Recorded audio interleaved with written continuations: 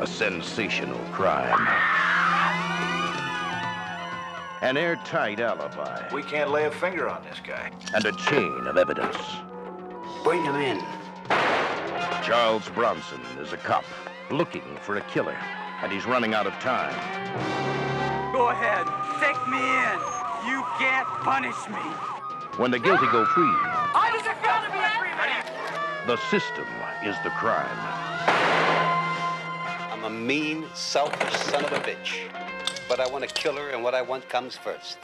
Well, how come I've never heard him mention a daughter? It seldom crosses his mind that he has one. He's one angry man with someone to protect. I'll argue with your father. Argue with that. He can make a difference. You like hurting girls? I won't answer that. Girls won't have anything to do with you, but you get back at them, don't you? I won't listen to your filth. Look, man, gotta remind you about evidence obtained under duress. It's inadmissible, Leo. We got no evidence and we can't hold this kid. He's our man, Captain. I'm gonna get him.